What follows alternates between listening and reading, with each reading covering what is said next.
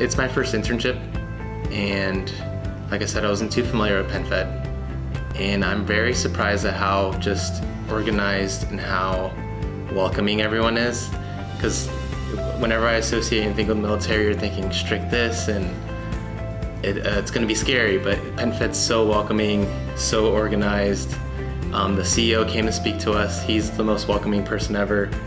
He's just so encouraging, and it's amazing how friendly everyone is here.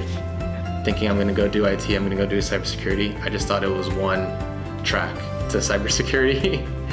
So now I'm realizing there's this part of it, there's this aspect to it, there's this, and I'm getting a pretty good feel of each side of cybersecurity and information security.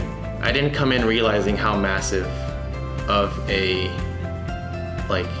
web IT was in cybersecurity. I'm learning something new every day. So a couple of skills I developed here at PenFed, I think I really rounded out my leadership skills, and I'm a natural introvert.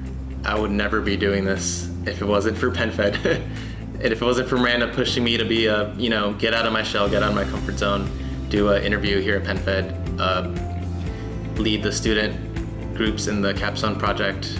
I've never seen anyone care about their employees so much as here at PenFed with the CEO, Miranda, Charlie, Elizabeth, it's hard to find. It's hard to find when you have leadership that really cares about you.